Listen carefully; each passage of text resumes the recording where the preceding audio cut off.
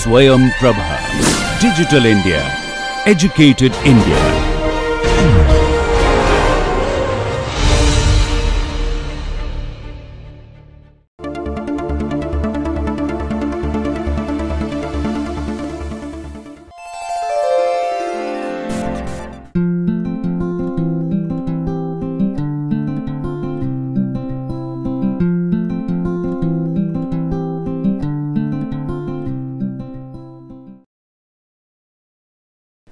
Welcome back to NPTEL, the National Program on Technology Enhanced Learning.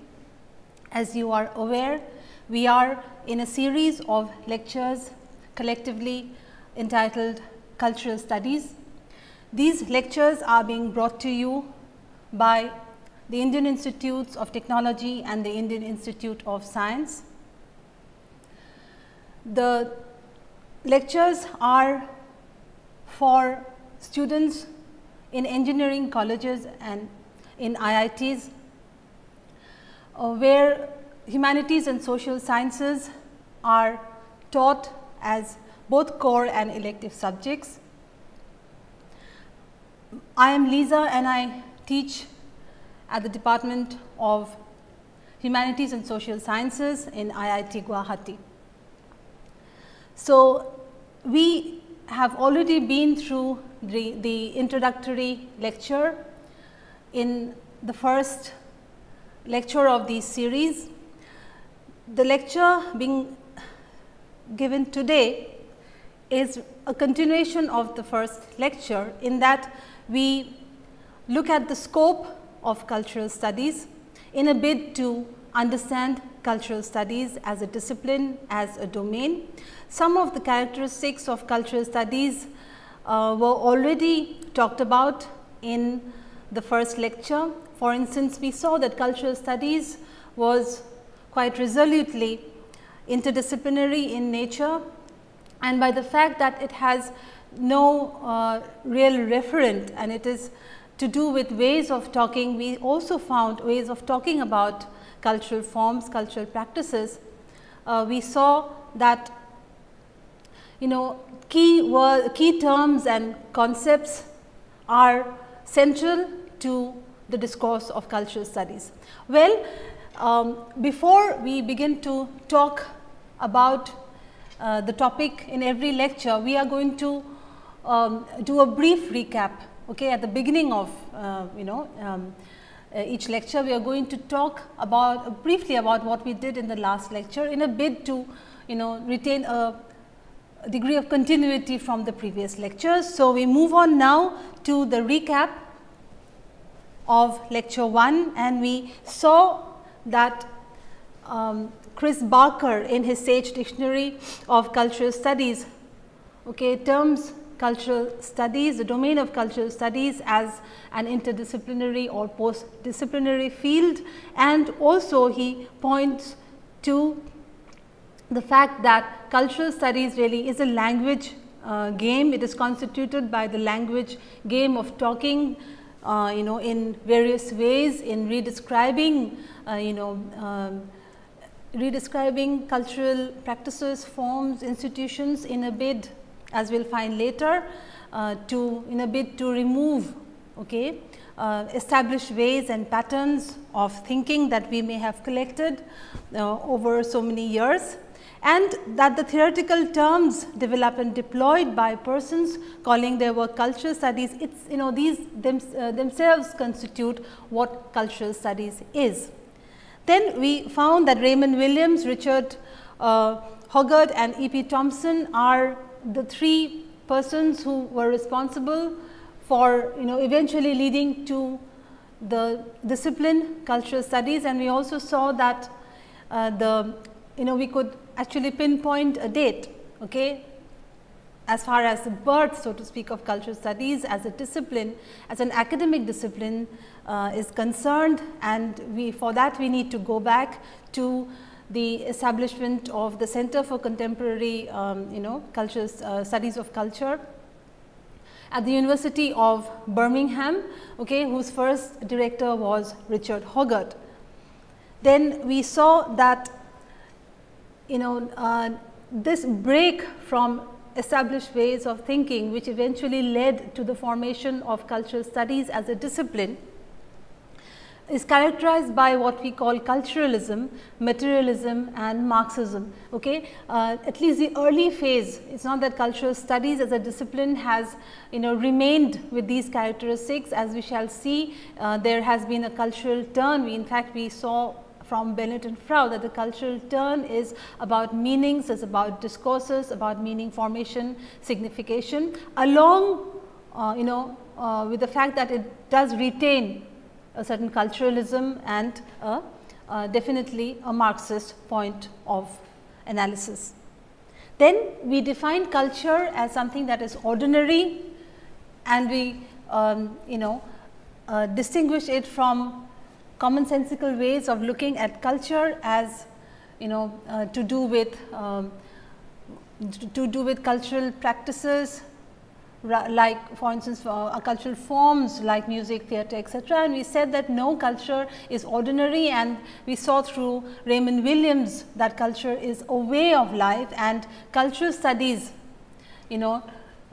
takes as its data the various everyday practices and cultural forms, right, that constitute our culture, right. So, in that I should add here that popular culture also therefore becomes a very important part of cultural studies, a very important part of the data of cultural studies, right. So, culture is then ordinary, culture is a way of life, culture is democratized, and culture is to do with the creation and generation of meaning, right.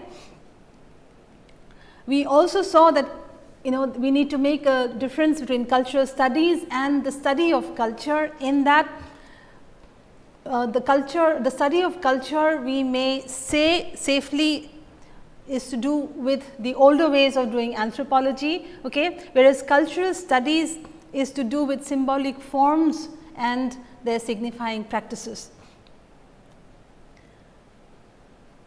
Therefore, a few of the ways in which culture is variously seen, with the points that we can glean from the last lecture, okay, are these: that culture is a tool, okay. Culture is a tool through which we find our way in our social and cultural lives. Culture is a language, culture refers to artifacts, culture of course is a way of life, and culture is deeply imbued with power. So, these are the various ways in which we shall be looking at culture in our course Cultural Studies. So, the key source texts in this second lecture are Chris Barker's Cultural Studies, Theory and Practice, a book which I said in lecture 1, maybe if you are to choose a particular text as a textbook, this would be it. And the other books in this referred to in this course are again by Barker, the Sage Dictionary of Cultural Studies and Making Sense of Cultural Studies, Stuart Hall's edited volume Representations, Tony Bennett and John Frau's edited volume, the Sage Handbook of Cultural Analysis, and Pramod Nair's An Introduction to Cultural Studies. Right. Well, so the lecture today is designed in such a way as to be able to unpack, okay, the scope of cultural studies. So, while we talk about the scope of cultural studies and all that is entailed, okay, in the study of cultural studies, of course, we can't talk about all that is entailed, at least within the limits of a single 1 hour lecture, but we shall be able to understand what cultural studies is as a domain as we look at the various the various things that fall into the scope of cultural studies. These would also all that I am going to say in this lecture on understanding cultural studies is most of it is going to be reflected in individual lectures devoted to individual topics. Okay. So, I hope by looking at some of the components of cultural studies, we will be able to understand in a better way, okay, what this domain is all about, what this discipline is all about, if at all we can call it a discipline. Fine. The first thing that we need to note here is many, or rather it is, it has been an accepted way of considering nature and nurture as separate. Okay? Nature is related to biology, nature is people think nature is different from culture, but in our course we are going to have, we are going to look at ourselves, okay, and ourselves as cultural beings, right, from a biocultural perspective. So, we bring in nature and nurture together. We do not really separate these as binary oppositions and say that nature is different and nurture is different. In at least the cluster of lectures in module 1 devoted to what science has to tell us about ourselves as cultural beings. Therein we shall be able to see that nature and nurture cannot, or nature and culture are not to be separated when we try and build a discourse on understanding ourselves as cultural beings. Second, cultural studies also looks at the body, right. Now, this follows from the slide before this. The individual body is not again a individual, not isolated, okay, and it is not it is not an individual body in the sense that the body becomes a social instrument.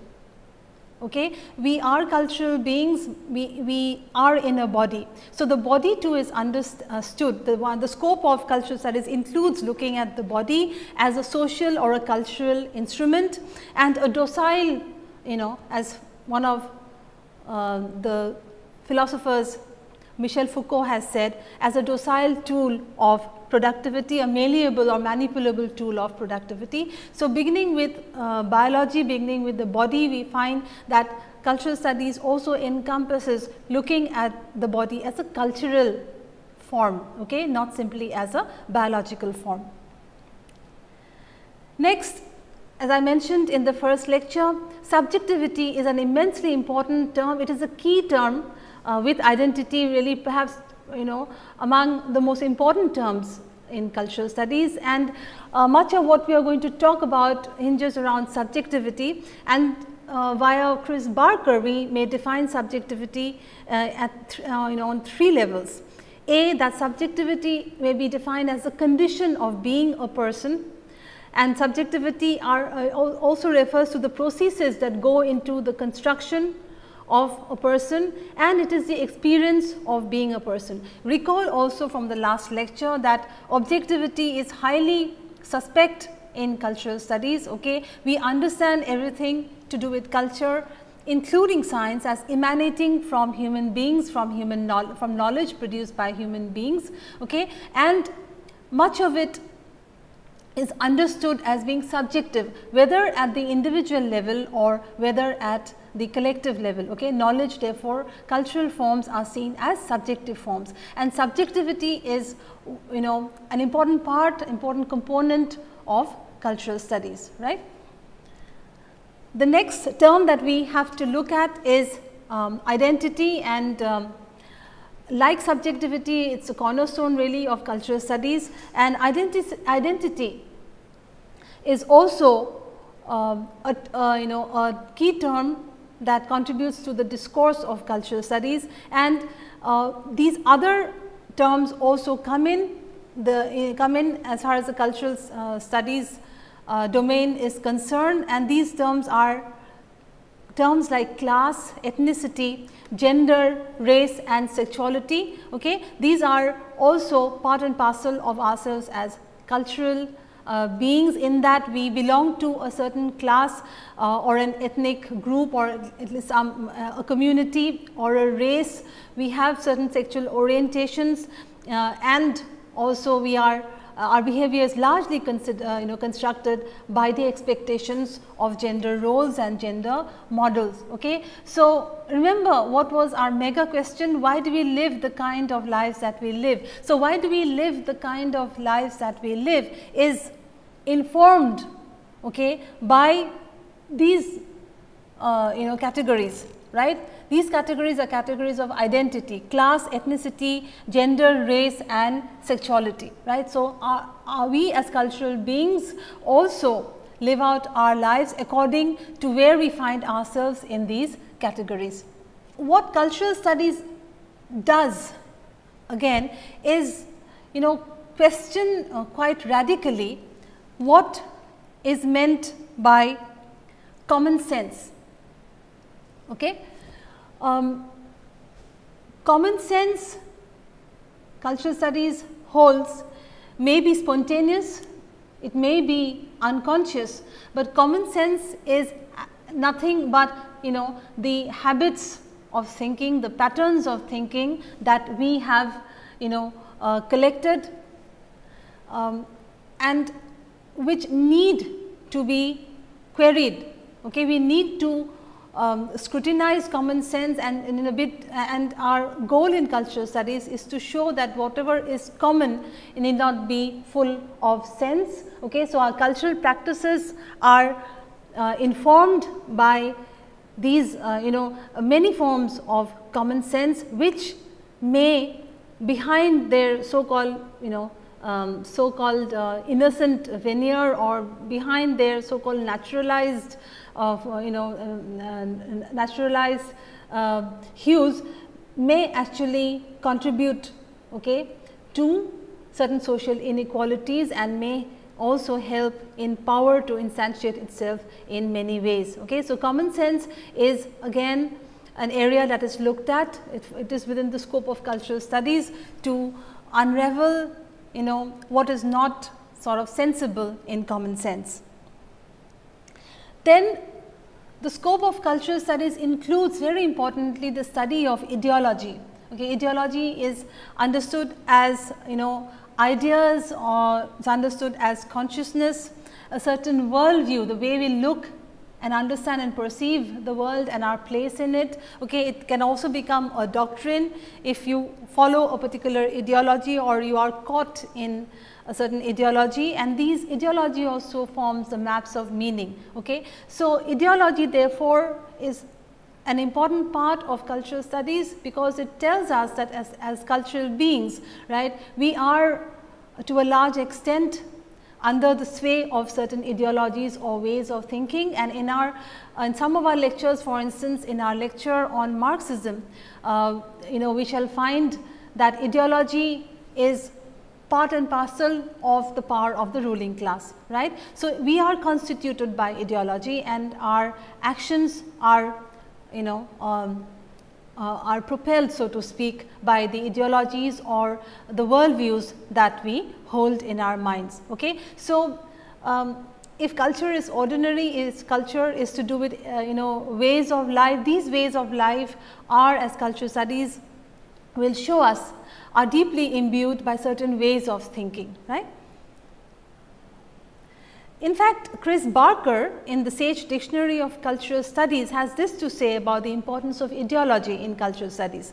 Now, he says this: so influential has the concept of ideology been within cultural studies that the whole field was once dubbed ideological studies. Okay, so, this is just to show you how important the study of ideology is in cultural studies. Then the scope of cultural studies, within which we understand the domain of cultural studies, has representation as a very important term in it. Okay, representation, or to represent things, right. We understand everything as a representation, or everything is mediated, right. Any representation is mediated by a certain ideology or a certain way of thinking. Okay. So, representation therefore, if you look at this slide, is both inclusive and exclusive, right. It includes some people and it excludes others. It includes certain ways of thinking and it excludes other ways of thinking. So, representation we understand as in cultural studies, we understand as being always impartial, always provisional, and always whether overtly or covertly, okay, always backed by power. So, the scope of cultural studies also entails an understanding of terms like representation and how representations are often, as mentioned by one of the critics, Danny Cavalier, are often also misrepresentations of things. Then let me bring your attention to an important phrase called the circuit of culture, and this is by Stuart Hall, and we came across Stuart Hall in our first lecture. And Stuart Hall gives us this diagram, this circuit of culture. Okay? So, culture may be understood as a circuit having certain components. Okay? These components are in turn the key concepts or terms that build the discourse of cultural studies. Okay? And these are A, representation, regulation, identity, consumption and production. So, the circuit of culture is again one of the fundamental fundamental formulations that any scholar in cultural study needs to look at. Okay? Representation, regulation, consumption, identity and production are its key components, are the key components in this circuit as given to us by Stuart Hall. Then also we understanding cultural studies entails recognizing the fact that language, language really is what Chris Barker calls a central concern in cultural studies. So, according to Chris Barker, language is a central concern of cultural studies. It is the means and medium for the generation of significance or meaning. We saw in the last lecture that meaning creation or the generation of meaning is one of the ways in which culture is understood. Culture is a site, culture is an agent for the generation of meaning in our socio-cultural practices, right. So, Chris Barker says that how do we talk about meaning? How is meaning generated? And he says that language is the chief concern in cultural studies, in that it is both the means by which meaning is generated, significance is generated, and it is also the medium for the generation of meaning. So, let us read on from Chris Barker. The concept of meaning is core to the explication of culture. To investigate culture is to explore. Look at this. To investigate culture, this is how we understand both the methodology and the domain of cultural studies, right. To investigate culture is to explore how meaning is produced symbolically in language as a signifying system. It is only through language that you can have meaning.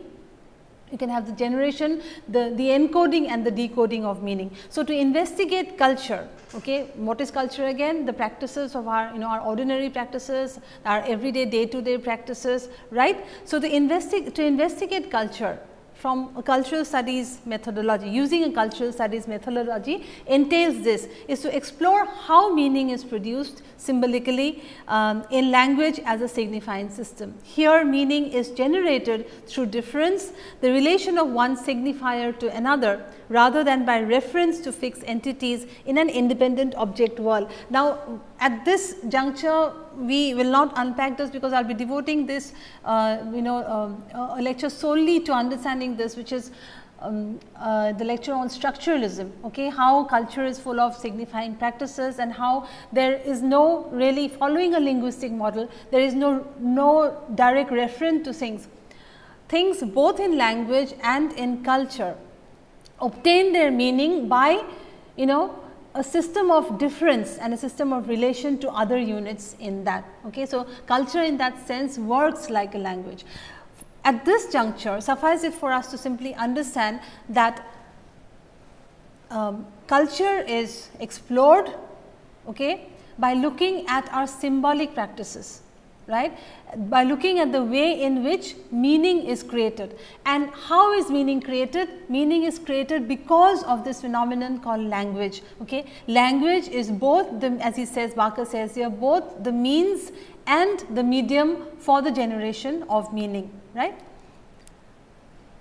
Indeed, in another book, Making Sense of Cultural Studies, Barker says The machinery and operations of language are central concerns and problems for cultural studies.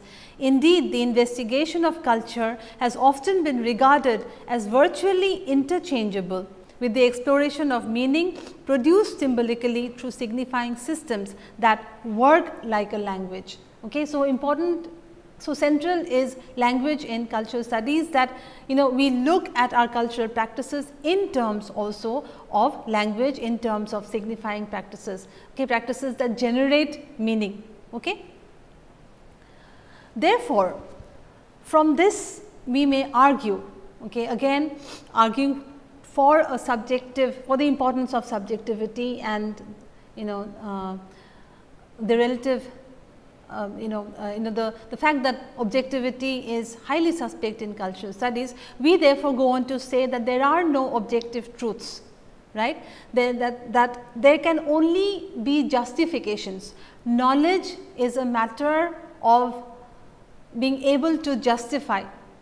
Remember, we had used the term epistemology in the last lecture, and how did we define epistemology? We defined epistemology as the theory of knowledge. We define epistemology as a branch in philosophy, okay, that looks at the scope, the origins and the limits of knowledge, limits in the sense of the conditions under which knowledge is possible.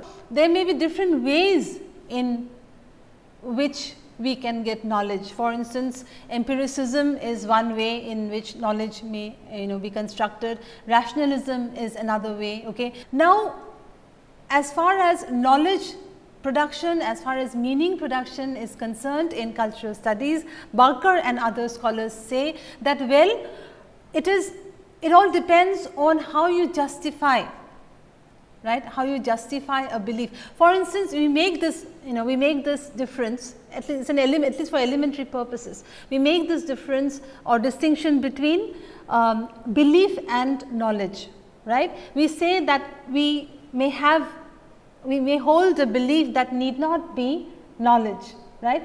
So, knowledge is defined as justified belief, a belief that has been justified. Now, cultural studies holds that in a scenario where we can never have objective truths, because everything is a representation, right, and representations are made by human beings in a certain condition of knowledge, okay, in a certain knowledge situation, which has been given rise to by contingent events, by being in a particular situation in space and time. Okay. So, cultural studies therefore holds that all you can do is only put forward justifications, and justifications are represented through one medium, which is language. Okay. So, therefore, knowledge becomes more a subjective matter, and subjectivity is therefore one of, again like language, a central concern in cultural studies, right. So, what have we understood till now? I would say that culture is understood, okay, if you have to understand culture and cultural studies, culture is understood as not high forms and practices. Culture is ordinary, culture is part and parcel of our way of life, the cultural practices, the forms, the institutions. Education, for instance, is an institution, okay, and is part of culture, right. Culture is democratized, and culture is to do with the production of meaning. As far as this last point is concerned, we found that the production of meaning, behind the production of meaning, the means and medium for significance and meaning creation is none but language, okay. And we found that there are other important things like representation, which is always partial, like epistemology, like subjectivity, where knowledge is ultimately a matter of not knowing an objective truth, but about justifications. Now, the more you can justify, the more whatever you put forward is understood as knowledge. Now, behind these justifications are also issues of power in politics. Okay, whose definition should we take? Whose description should we take? Right? And we also found that one of the concerns of cultural studies is to re-describe, to signify things, okay, to talk about things in newer ways. Cultural studies is all about talking about things in newer ways, building different discourses, so that habitual patterns of thinking, habitual ways of thinking are sort of dismantled, and we begin to see things anew. Okay. So far this is what is meant by cultural studies, which is this is meant what is meant by studying cultural studies, studying our culture from a cultural studies methodology. This is what is meant by studying culture using a cultural studies methodology. Okay. Then the scope of cultural studies also includes studying other issues in terms of cultural formations. Okay. For instance, the nation is seen as a cultural construct. Now, many of us have are used to thinking of nations as a given. For instance, I am an Indian, my nationality is Indian, I belong to a place which has certain boundaries, okay, and there is geographically we are all bound together in in a country known as India. In cultural studies, we re-describe this, okay, by talking about nation in a different way. This is one example in how by which you can understand what we do in cultural studies. Okay, what we do is we re-describe things. We sort of try we sort of try and cancel out, okay, established ways of thinking. Now, the example I am giving you is that of nation, and what would cultural studies say? Cultural studies would say that nation is not simply a political organization. Okay. Nation is also a matter of discourse. Now, you may think, how is nation, the nation is a political and administrative unit, it has definite geographical boundaries. How is nation a matter of language? How is nation a matter of discourse? Okay. The answer is nation is a cultural construct, okay, and we represent nation. We represent nation in language, and nation is a discourse, right. Nation is symbolic. For example, how is nation symbolic?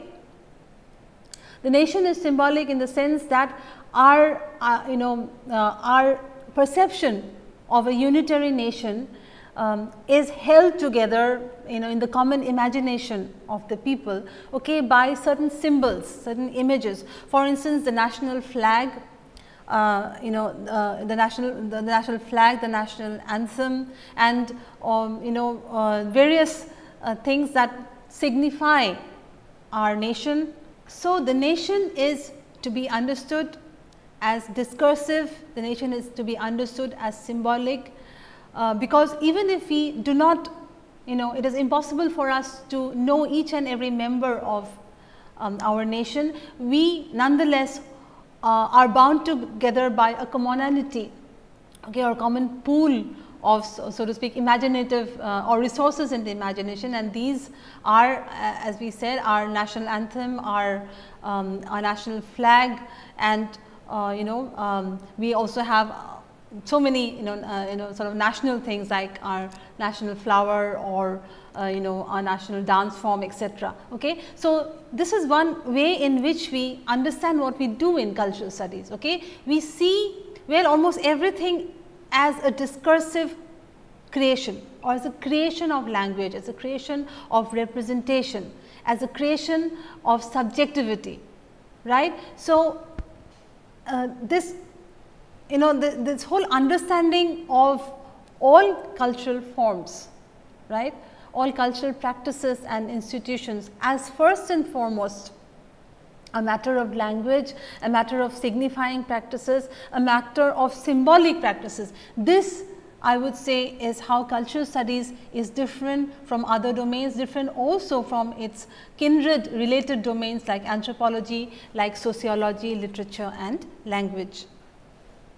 Further, I had alluded to science in the last lecture, and I said that even science is seen as a discourse, okay, and the understanding of ourselves, as beings, right, is, when we look at science as a discourse, you find, for instance, that science mediate culture. If you look at this slide here, as I said, it's all about description, right. So, if you have a question like, if you pose a question like, what is it to be a human being, right, then you are increasingly drawing from the domains or discourses, so to speak, of genetics, of science and technology and of the medical sciences. Okay. So, when you describe yourself as a human being from from within biology, for instance, then we would say that it is science that is that is enabling you. It is a discourse of science that is enabling you. It is science that is mediating force in your understanding or description of yourself as a human being. Do you follow? So, understanding culture, understanding what cultural studies does is also entails looking at areas like science which are not considered part of culture, okay, which is things like domains like science which are considered by, for instance, the positivists as being isolated from all other different cultural activities. But we would say in cultural studies, like science too is a cultural activity. Science too is a description in language. Science too uses a common pool of symbols, okay, and science too needs to be self-reflexive in its understanding of how it is a cultural practice. More about this when we talk about science, technology and cultural studies in a lecture in module 4, right. So, therefore, this is related to the beginning of cultural studies really. Cultural studies began also, okay, as what many would call an insurgent sociology, right. It was part of sociology in the fact that it did not agree with some of the impulses in theoretical impulses in sociology, particularly positivism, right. So, it was an insurgent sociology that was against a purely functionalist view of culture, okay. It tried to say that, well, there are huge issues to do with power and politics behind the so-called working of society, behind the so-called functions of the different units of society. Do you understand? For instance, let us take an example, the family, for instance. The family is a core unit in sociology, it is a core unit of society, right. And if you study family simply from the point of view of how family as a functional part of society, and you do not talk about the politics of the family, you do not talk about unequal power relations, okay, within a family, then you are doing simply a functionalist analysis of family as a unit. And not only that, you are dangerously playing into the hands of very powerful discourses, right, and very powerful ideologies that hold the family to be simply a well functioning unit of society, hiding issues of inequality and hiding issues of power and politics within the family. Okay. So, therefore, cultural studies is to be understood as almost as a domain that resists, okay, certain established ways of thinking, particularly the functionalist and positivist ways of looking at our cultural forms and institutions. Secondly, cultural studies also came about as a critique, okay, as a radical critique of instrumental rationality.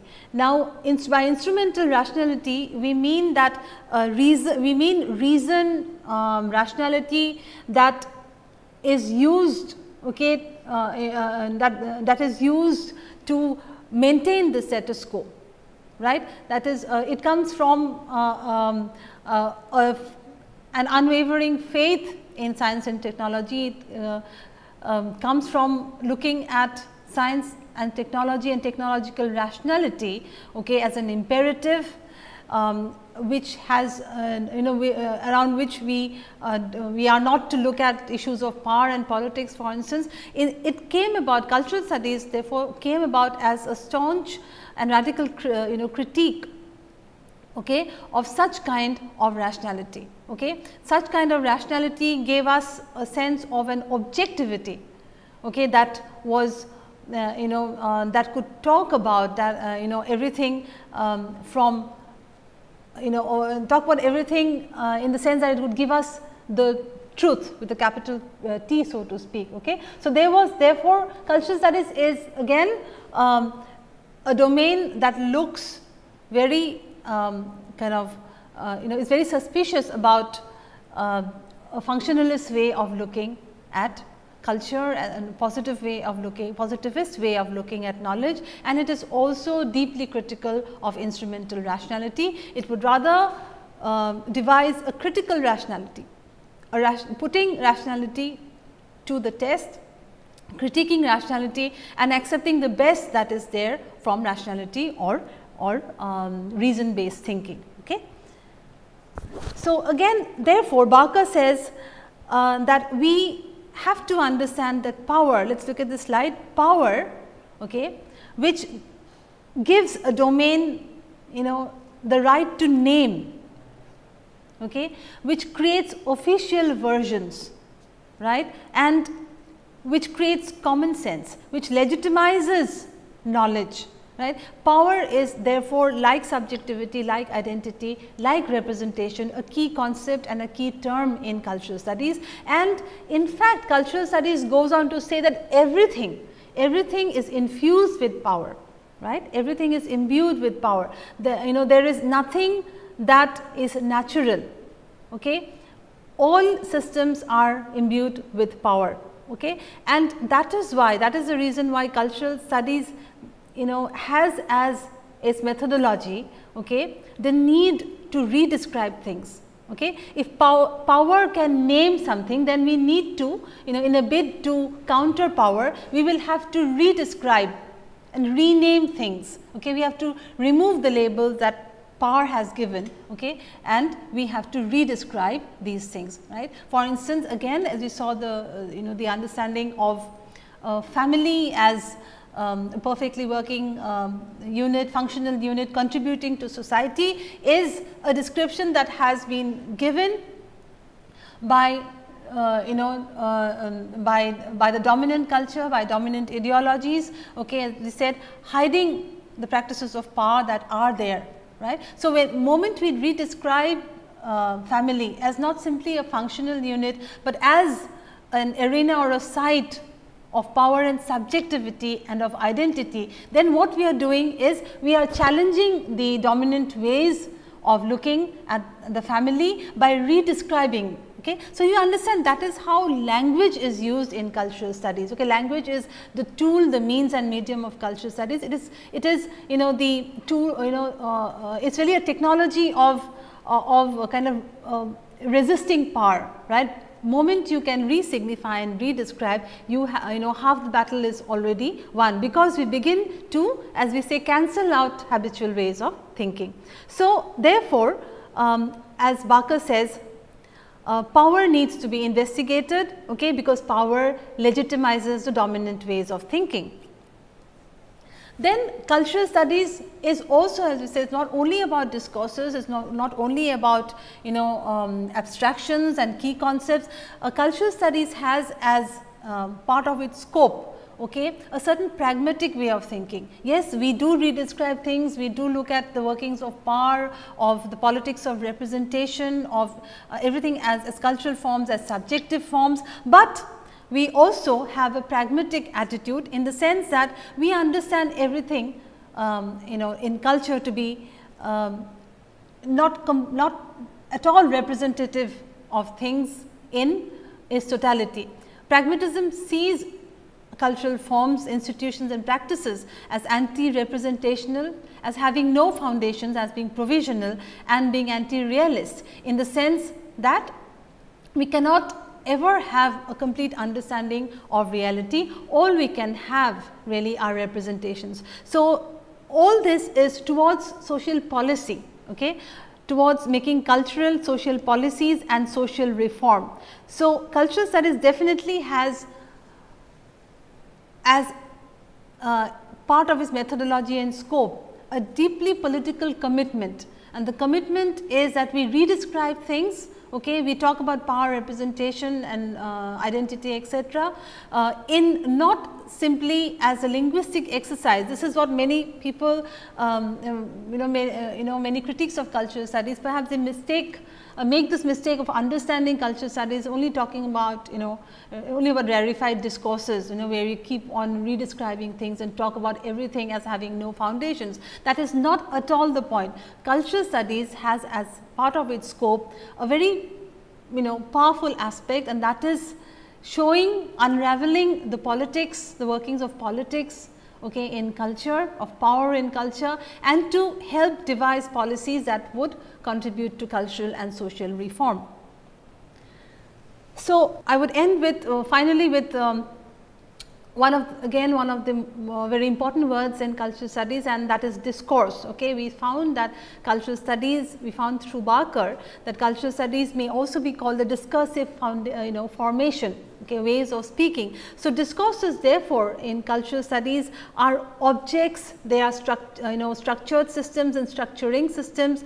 Discourses are ideological systems, and discourses of course are texts that can be decoded by us. Okay. So, if everything is a way of speaking, right, then obviously these are very powerful objects, right, they are highly structured objects, they are also objects that structure us as cultural beings, they are filled with ideology or ways of thinking, and that is why the understanding of discourse, and we have in fact a whole lecture devoted to discourse, where we shall be looking at discourse in detail. But at this level it is important for us to understand that discourse is important because discourse enables power. Okay, let us look at this slide please. Discourse enables power, discourse creates power. Okay, and with power we find that power can give us justifications. Okay, power can give us justifications that finally go on to become truths. Power through discourse can give us meaning, power gives us morality, and power describes and power determines our practices.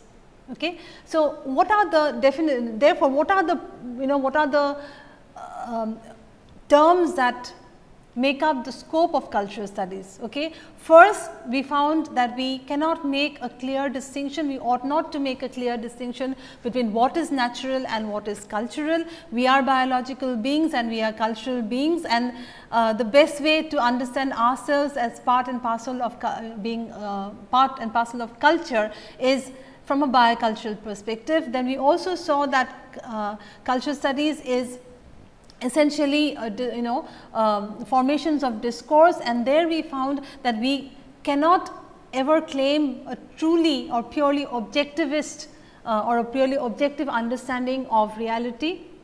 Okay. Cultural forms, in that they are constructed by human beings who are themselves part of cultural practices and ways of life. Cultural forms are therefore subjective forms, right. Culture is to do with representations, with the effects of representation.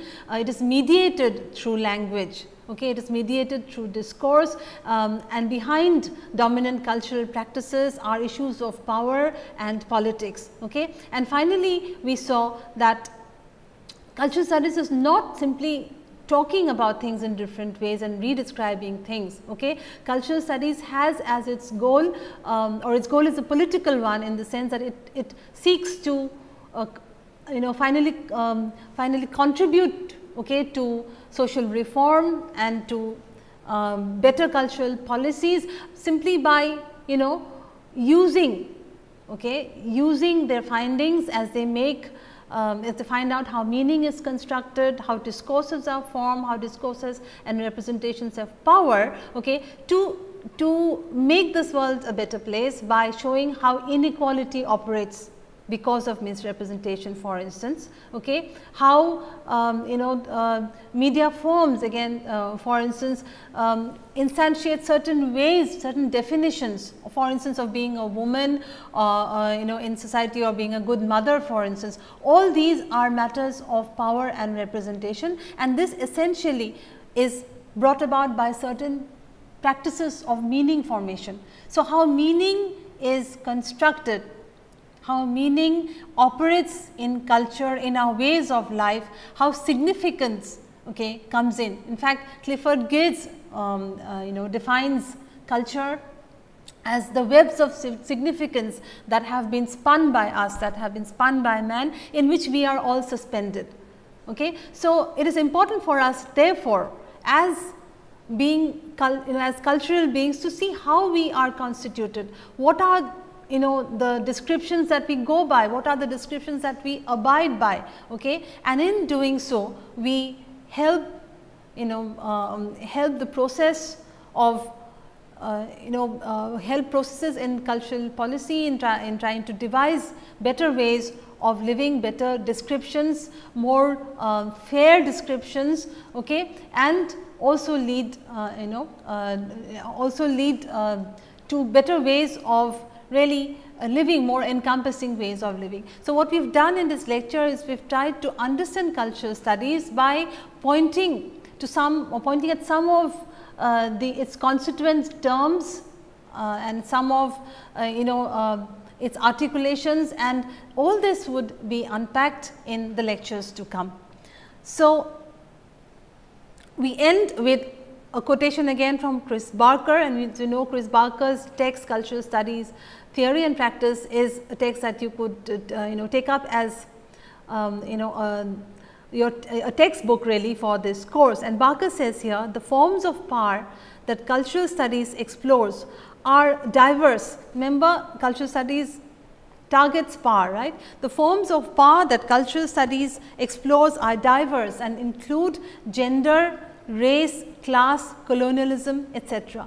Cultural studies seeks to explore the connection between these forms of power and develop ways of thinking about culture and power that can be utilized by agent in the pursuit of change. Okay? So, if anyone says that cultural studies is really a rarefied, only a discursive, a linguistic exercise, and they are utterly wrong, okay, because all these investigations are really, as Barker says here, to be used by us in the pursuit of social change and of cultural and political change. Okay. So, we move on then to the discussion, and for our first question here is, why are subjectivity and identity central concerns in cultural studies?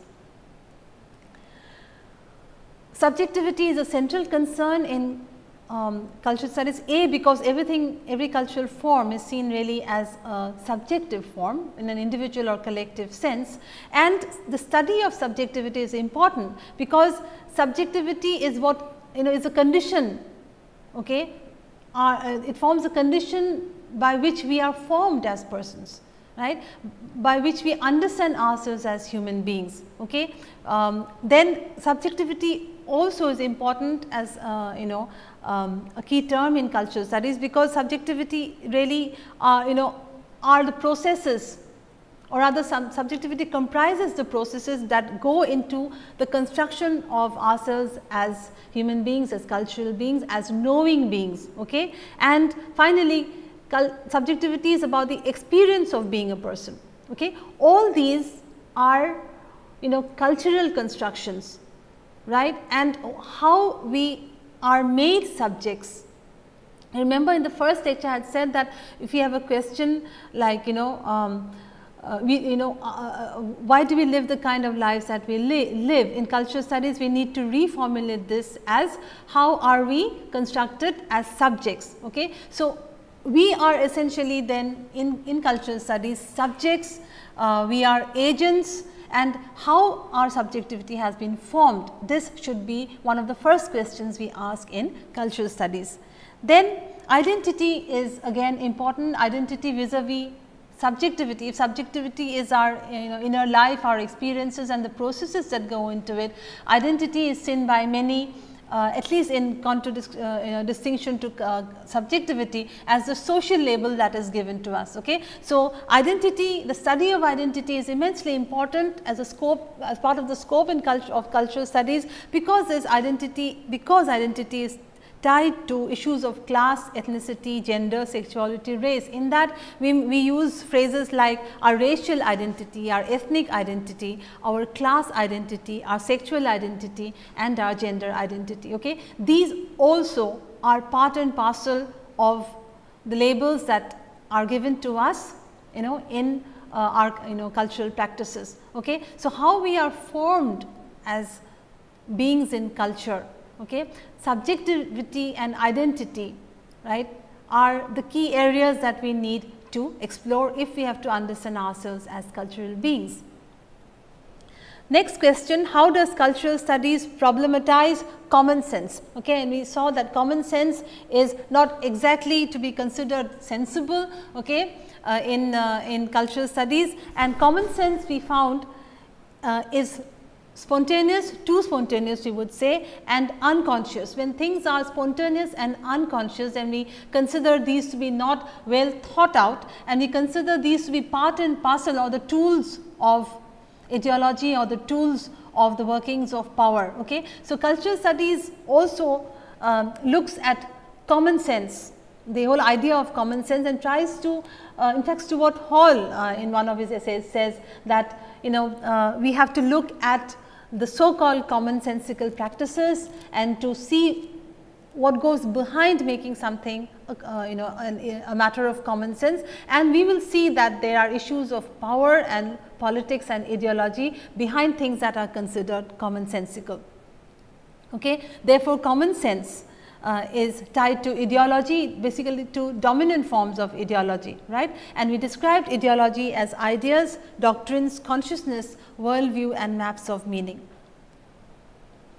Now, these again we may unpack this further, and we can say that power has power is about naming things, okay, and making those names stick, those descriptions stick. Power is what gives rise to common sense and official versions, and power is what legitimize all these things. The descriptions that you give, the common the common sense knowledge and official versions are all workings of power, and these need to be scrutinized if these have to be dismantled. Then finally, why is it important to study discourse in cultural studies? Remember, cultural studies itself is defined by Chris Barker as discursive formations or ways of speaking. This is important. We need to look at discourse, and discourse forms an important part of the scope of cultural studies, in that discourse creates power. Okay. Discourse creates power, and discourse and power give us what we understand and accept as truth, whereas we say in cultural studies that there is no objective truth, all forms of knowledge are subjective. Okay. Then power gives us meaning, gives us descriptions, power gives us our practices, and power finally gives us our morality. Okay. So, remember, cultural studies sees everything as representation, effects. Cultural studies sees everything as provisional, right, and it is this very flexibility of knowledge in cultural studies that ultimately opens doors to social and cultural change. Remember, habits of thinking, okay, this is what is sought to be dismantled by cultural studies in a bid for social and cultural change. So, we come to the end of the second lecture, and I hope you have been able to at least have a grasp, okay, to begin with, of some of the terms like discourse, power, for instance, okay, representation, ideology, subjectivity, identity, okay, and the fact that cultural studies is a domain that is that has as one of its goals political change in society, okay, towards leading to a better way of living, and also as individuals we understand how we are constructed. Okay. Remember, again I will leave you with our mega question, why do we live the kind of lives that we live? You have already by now, I hope, had some idea in the sense that why we live the kind of lives we live are really matters to do with subjectivity, to do with identity, to do with power, representation and discourse, among other key terms. Okay. So, we shall meet in the next lecture, and as I said, the next cluster of lectures in this module would be devoted to an understanding of ourselves as cultural beings from the point of view of what science has to tell us. Remember, we are not going to make a distinction between nature and culture here. Okay. We are also beings of nature, and the way we are described as natural beings, okay, is also a matter of language. At the same time, we share an as cultural beings, all of us share an evolutionary lineage which has given rise to a certain mind okay, and culture has been there, created by the mind, which itself has changed with the changes in brain. So, we need to look at evolution, we need to look at evolutionary psychology, we need to look at how the brain has changed, for instance. Okay. So, I shall see you in the next class when we begin to talk about Darwinian evolution. Thank you.